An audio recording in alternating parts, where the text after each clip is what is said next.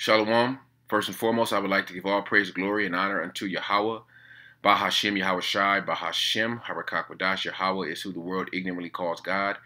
In the name of his son, Yahawashi, and who the world ignorantly calls Jesus Christ. In the name of the Holy Spirit. I would also like to give a double honors unto my apostles and elders of Great Millstone that do rule well, that have taught me this truth. And I would also like to say a sincere shalom unto the hopeful elect, unto the true and sincere brothers that are out there prophesying and laboring in this truth and in this doctrine, scattered throughout the four winds of the earth. Unto you I say shalom.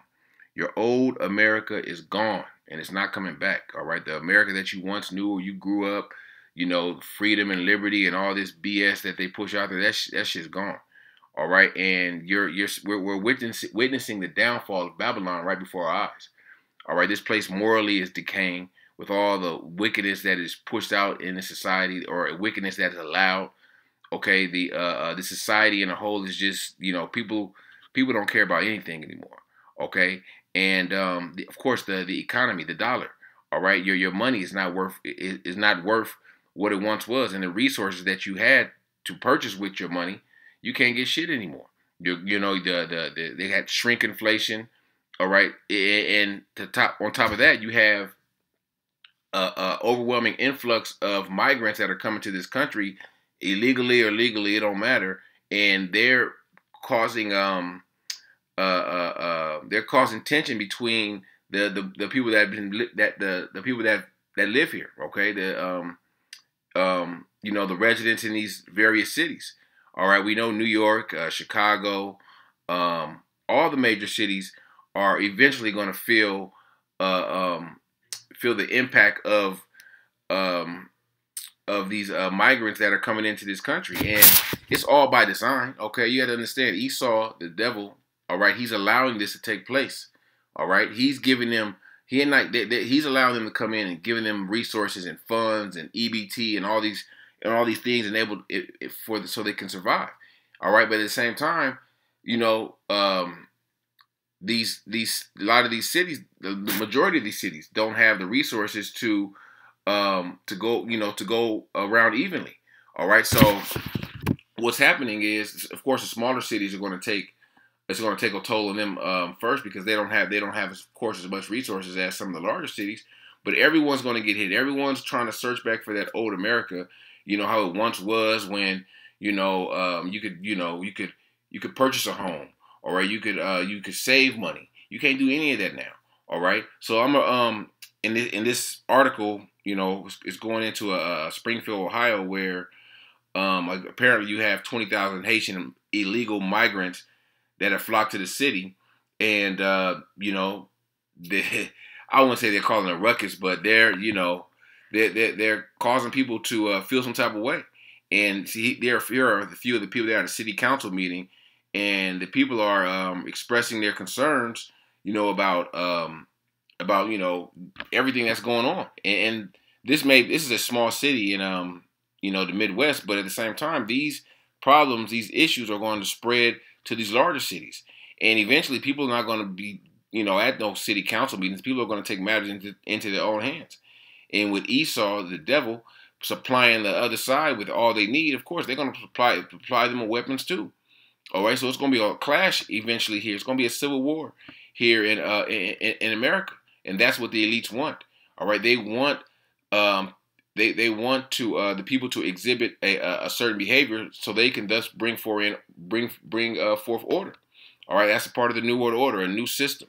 All right, so let me I'll read the top of the article, and apparently this was this guy with this duck. This was in another city in Ohio, I believe, not Springfield, but it is what it is. It said the Springfield, Ohio population, 60,000, have been overwhelmed by roughly 20,000 Haitian illegal migrants who flocked to the city, exacerbating a significant house crisis, according to city officials, by eating pets and wildlife, according to locals. All right, so we don't know, we don't know if that's true, but hey, it's possible. All right, I'm gonna play this video of this Jake at the city council meeting, and he's just kind of basically airing his concerns, but I'm pretty sure people that live in his community have the same, or have the same sentiments as him.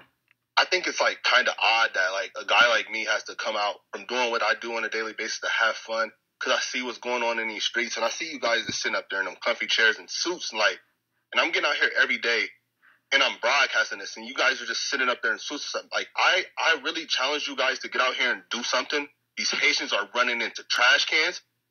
They're running into buildings. They're running into they flipping cars in the middle of the street. And I don't know how, like, y'all can be comfortable with this. Like, I don't know, like, who's getting paid from this. I honestly feel like someone's getting paid from it in the background. You got a bunch of people on a bus getting dropped off at a gas station to come down here. I know a single mom that FaceTimed me this morning at the welfare office that really need something. And it's nothing but immigrants over there. And I don't even want to, like, seem like I'm coming down on the immigrants, because it's the people that's bringing them down here. Right, and a lot of Jakes are seeing what's going on. All right, Jake may be into a lot of folly and bullshit, but Jake can understand and see, you know, the bigger picture of what's happening. Okay? And like I said, this Springfield is a small town. I don't know. Like I said, I saw another post where on Reddit where they said this wasn't actually in Springfield, but hey, it's happening. All right, listen to this this lady right here. She's talking about the crime. She says, moment Springfield, Ohio resident tells mayor that she can't take it anymore. A Haitian migrant squat on her lawn, litter in her yard, harass her and her elderly husband daily. So they coming over here doing what Esau is paying them to do. All right, hey, stir shit up, okay? Then they don't want people in these rural areas either, even though this is not a rural area. They want everyone to be in the city, in a centralized location, so that, therefore, they can have more control. So much. And I'm done with what I'm seeing. It is so unsafe in my neighborhood anymore. I have the homeless that were trying to camp out, and I have made concessions with them, and I try to help them the best I can to keep them from trying to squat on my property. But it is so unsafe. I have men that cannot speak English in my front yard screaming at me, throwing mattresses in my front yard, throwing trash in my front yard. And look at me, I weigh 95 pounds. I couldn't defend myself if I had to. My husband is elderly, and last night, after living in this home for 45 years, he said, Noelle, guess what? It's time to pack up and move. He said, we can't do this anymore. He said, And the thing about it is you can move, but you can't run from it. All right, unless you move out of Babylon. All right, and people don't have the funds and the resources to move move to another country. You know, that takes green card, that takes paperwork, and you know, these people don't got no money for that. But that old America, with people were used to being safe and having the police patrol their neighborhoods. You call the police and they show up, they take a report, and they handle the situation. That shit is gone. All right, because why is all these incidents happening and no police is in the vicinity? Okay, well, you got to ask yourself that. Like, how this right here, tensions came to a boil last year. This is last year. Illegal immigrant from Haiti caused a school bus to crash last August, killing 11-year-old Aiden Clark. This was last year, but so, you know, slowly but surely, they've been, you know, thousands upon thousands of migrants, okay, coming from all over the world, not just south of the border, not just the Caribbean islands. They're coming from China. They're coming from some parts of Africa, some parts of Europe. Of course, you know, you had a bunch of so-called Ukrainian refugees that came over here once the Ukraine conflict with Russia started. So Esau is causing this whole thing to take place, all right, so it can eventually boil over. So the people can just be fed up and say, you know, F this, you know, what's going on. You know, we're going to take matters into our own hands. They come into our lawn. They come into our house. We're going to blast them. All right. And of course, that's going to cause tension. That's going to cause an uprising of the people. It's going to cause wars. It's going to cause civil war, race wars. All these things are going to take place. And it's just a matter of time. And in the prophets of the Lord, we're warning our people. All right, because, you know, at the end of the day, we can't save you from this. All right, the only one that can save you and protect you is Yahawah, Bahasham, Yahawashi. Okay, the Lord is the one that's going to protect us and save us from dangers. All right, from all these perils. All right, we can't protect ourselves. We have to pray and put faith in the Lord that when these times come, when, you know, migrants or whoever, you know, troops or whoever it may be, come to take over your neighborhood or come to ransack your house, the Lord will protect you. All right, they may pass your house and go to the next house. Okay, but you have to put your faith in Yahawashi. And this may seem like it may not seem like a big deal. It's not a big deal right now. But like I said, once these events and once these migrants begin to once these prophecies begin to touch home, and these prophecies is at your front door where you can't avoid it anymore, then you're going to know that, oh, those guys were right. They those brothers on the corner, they prophesied about this. We were warned about this. Okay, we was warned 2,000 years ago from Yahawashi. Okay, so hey, it's things are happening. All right, and that old America that you thought was going to come back, if Trump was going to make America great again, you thought America was going to return to what it once was after the how it was before the pandemic. No, this shit is spiraling in a downward a position. It's basically taking a nosedive. All right, you ever see a plane crash and take a nosedive? That's America right now. All right, and eventually it's going to crash out. So let me start with the book of Matthew, chapter 24. Yahawashi spoke of this 24 and verse 5. For many shall come in my name, saying, I am the anointed, and deceive many. So you got a lot of false prophets out there. All right, a lot of false messiahs that think they're going to save and protect our people from the perils to come. To save, they think they're going to, fend off these plagues. All right, hey, the elect got to go through it. All right, just like everybody else. But the elect are those ones that have been chosen or predestined from the beginning to be saved from the perils. Verse 6, and ye shall hear of wars and rumors of wars. See that ye be not troubled. All these things must come to pass, but the end is not yet. For nation shall rise against nation, and kingdom against kingdom, and there shall be famines and pestilence and earthquakes in diverse places. All these are the beginning of sorrow. So on top of people invading one another, all right, there's going to be pestilence, all right, famines, disease, all right, earthquakes, all right, so-called natural disasters, even though Esau may be the one causing them. But these things are going to take place all at the same time, where one you can say tragic event happens in another. Okay, this is I'm gonna jump down to verse 12. Because if iniquity shall abound, the love of many shall wax cold. So eventually, these people, all right, where they got whether they Haitians, whether they Venezuelan, whether they Chinese, wherever they are, wherever they may be, all right, they're causing a ruckus. These people, these so-called these American citizens, they're gonna mount up with guns, and it's gonna be all-out war in these streets. All right, gunfire is gonna be, it's not gonna be, you hear gunfire, okay, it's gonna be something that's you gonna damn near hear every night, every day. All right, this is 2nd Ezra chapter. I'm gonna actually start with 15. I'm gonna jump back to 9. 2nd Ezra 15 and 14. Woe to the world and them that dwell therein, for the sword and the destruction draweth nigh, and one people shall stand up and fight against another, and swords in their hand. Oh, that's the race riots, that people, fighting, coming against each other. All right, when the modern day sword is the gun. Okay, one people is going to stand up and fight against another. All right, for there shall be sedition among men, invading one another, and they shall not regard their kings nor princes. And the course of their actions shall stand in their power. Not regarding their kings or their princes is basically saying they're not going to regard the government.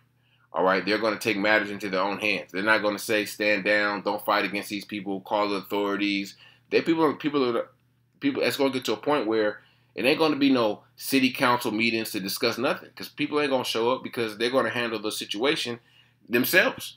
All right, that's the spirit that is growing here in Babylon, because your police, your government, they're not going to protect you. All right, and at the end of the day, we don't condone going out and fighting nobody.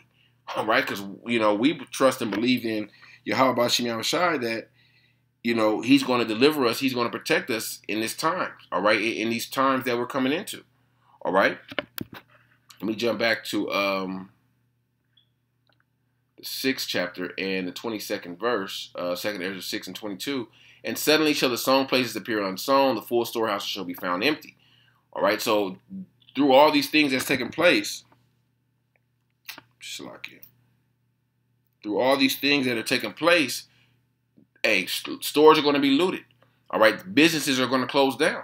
All right, that's thus eliminating more resources for food, basically food, medicine. All right, necessities people need to get by, to live. All right, a trumpet shall give a sound which when every man heareth it, they shall be suddenly afraid. And at that time shall friends fight one against another like enemies. And the earth shall stand in fear with those that dwell therein. The springs of the fountain shall stand still, and in 3 hours they shall not run. So, like I said, it's going to be people, best friends fighting against each other for food, for pretty much survival. Okay, and at that time, friends shall fight one against another like enemies. All right. Now let me go back to the 9th chapter,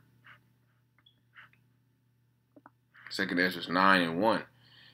He answered me then and said, measure thou the time diligently in itself, and when thou seest part of the signs pass, which I have told thee before, and the signs, the tokens, they represent the prophecies, okay, that we see coming to pass. All right, we see Egyptian rising up against Egyptian. We see, potential race riots, class riots, okay, this state against this state. All right, you saw that in that movie, Civil War, that came out maybe a few months ago, maybe 4 or 5 months ago, where they had, the Western Alliance. You had these in Texas and California had banded together to come against the government. All right, these things are going to happen. These things are not just in the movies. These things are actual events that can take place and will take place. All right, verse 2, then thou shalt understand that it's the very same time wherein the highest will begin to visit the world which he made. Therefore, when there shall be seen earthquakes and uproars of the people. All right, so eventually, you ain't going to just have a few people talking at a city council meeting. You're going to have multiple people, all right, that want answers. They want answers. They want immediate answers. They don't want to wait till, they get the facts, none of that stuff. People are coming with the facts that this is taking place in their city, or this took place on their property, or whatever. They were robbed, and they want someone to do something about it before people, like I said, people take matters into their own hands. All right.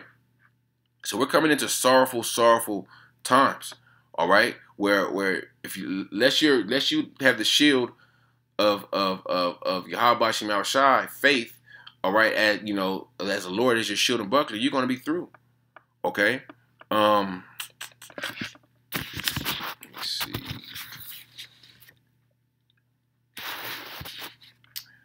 Oh yeah. Speaking of Babylon. Jeremiah 51 and 8. Babylon is suddenly fallen and destroyed. Actually, I'll read 7. Babylon have been a golden cup in the Lord's hand that made all the earth drunken. The nations have drunken of her wine, therefore the nations are mad. And all these nations, all right, are sobering up from that Babylonian wine. All right, the philosophies that Esau, all right, Babylon, America has sold these nations, and they've become, they're sobering up now. They become mad. Okay, so hey, America doesn't also has to worry about a foreign problem with these nations. Okay, and also a domestic problem with their citizens here. Okay, Babylon is suddenly fallen and destroyed. Howl for her, take balm for her pain. If so be, she may be healed. We would have healed Babylon, but she is not healed. Forsake her, and let us go everyone into his own country. For her judgment reacheth up to heaven, and is lifted up even to the sky. So Babylon is not going to be healed. You're not going to get that old America back. Okay, you're not going to. It ain't going to be like back in the 90s or back in the 80s or 70s. Okay, it ain't going to even be like in the 2000s. All right, as time goes on, as the clock ticks, America is deteriorating. All right, this place is like a cancer that's getting worse and worse and worse, and we're at the point where it's terminal. All right, you can't bring it back. Okay, you might as well put America in a hospice and let America be. All right, but to those that do have eyes that see what's going on, you better turn to the Lord. All right, because these same perils that these residents in Springfield, Ohio are dealing with, they're coming here to Babylon. Okay, Babylon. They're coming to a city near you. They're coming to your city. It's migrants in your city too. All right. Well, you think that you safe or you live here, and no, they coming to your city. All right, and you know, hey, you can fight fire with fire. You can mount up weapons, but at the end of the day, Yahawashi said, "He that live by the sword, die by the sword." So we're not going to trust and believe in carnal weapons that we can deliver ourselves, because we can't. We know we can't. Okay, you know, you have to. You know, in these times like this is when you really have to be circumspect. You have to really walk in the Spirit, because that's the only remedy for this Jacob's trouble that's coming amongst us. All right. This is Ecclesiastes 12:1. Remember now thy Creator in the days of thy youth, while the evil days come not, nor the years draw nigh, when thou shalt say, I have no pleasure in them. Remember the Creator, Yahawah, Bahasham, Yahawashi. All right, and practice, you know, practice and build your faith. All right, you can't say I just have faith when you're not practicing faith on a daily basis. Okay, you have to. This faith is not something that, yeah, faith is a gift. All right, and you may have a faith, but you want your faith you want to have the highest level of faith when these times come. All right, you don't want to lack faith. Okay, you don't want to lack the Spirit. Isaiah 55:6. Seek ye the Lord while he may be found. Call ye upon him while he is near. You got to seek the Lord. All right, the scripture say, seek him 10 times more. All right, you should be seeking the Lord. You should be, repenting. All right, trying to do any and everything to get right with the Heavenly Father, so He can fight for you in that day. So His angels will cover you in that day. All right, because hey, we don't know who the hell's in this country now. All right, you could have serial killers, serial rapists. All right, you could have these countries, these individuals that are coming over here. If I hated a certain country, I'm going to send my worst of the worst. All right, let alone with troops and people to infiltrate. All right, that's what's over here. All right, and it's really no way to prepare but to get right with the Lord. All right, I got a few more scriptures. Ephesians 5 and 15. See that ye walk circumspectly, not as fools, but as wise. Being circumspect, means to look around. Okay, to when you go somewhere, you got to be circumspect. You got to be walking in the Spirit. You just can't be going anywhere acting like everything is all good and you safe, because that's when your ass will get got. Okay, that's when you think you walk into the store, and coming from the store, you got your groceries. That's when somebody gonna snatch your shit or snatch your kids. All right, when you're not circumspect. All right, redeeming the time, because the days are evil. We're living in evil days, and this devil is plotting. This devil is planning all this out. All right, and Esau they're gonna use the migrant situation that they created to as another reason why we need this digital ID, digital surveillance. All right, to bring forth that MOTB. All right, let me skip over to the next chapter and read Ephesians 6 and 10. Finally, my brethren, be strong in the Lord and in the power of His might. Put on the whole armor of the Most High, that ye may be able to stand against the wiles of the devil. And wiles is the trickery. What's the scripture? The wiles means methodia, which means the trickery of the devil. All right. For we wrestle not against flesh and blood, but against principalities, against powers, against the rulers of the darkness of this world, against spiritual wickedness in high places. Wherefore take unto you the whole armor of the Most High, that ye may be able to withstand in the evil day, having done all to stand. All right, we're in that evil day. We're approaching that evil day. All right, where it's going to be lawlessness. It's going to be anarchy. All right, like I said, the love of many shall wax cold. People are going to take matters into their own hand. Shit is eventually going to boil over. All right, and when it does, you want to be prepared. All right, not physically, but spiritually.